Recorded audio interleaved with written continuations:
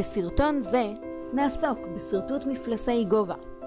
כלומר, לאחר שסרטטנו מודל והפקנו ממנו חזית או חותך דו-מימדי, נוסיף לו מידות גובה.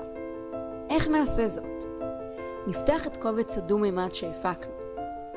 באמצעות הלחצן הימני בעכבר, נפתח את סרגל הסגנונות Dimension Style Short.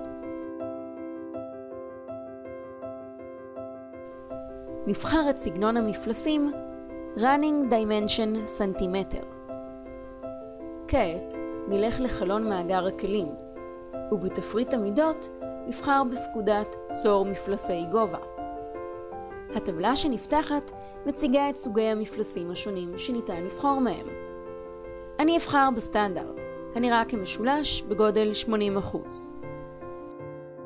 בהתאם להוראות בשורת ההכוונה, נבחר את קו האפס, ממנו תבוצע המדידה. ונמשיך בסימון המפלסים בשרטוט על ידי צמדות לנקודות רצויות.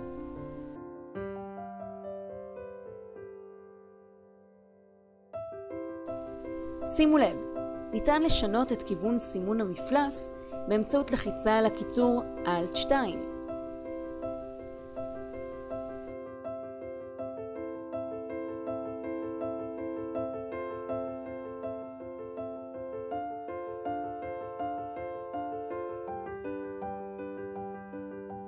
זכרו, בכל שלב ניתן לבצע פעולה כוללת על מפלסי הגובה באמצעות יכולת הבחירה הפרמטרית המתבצעת בקיצור Shift F10.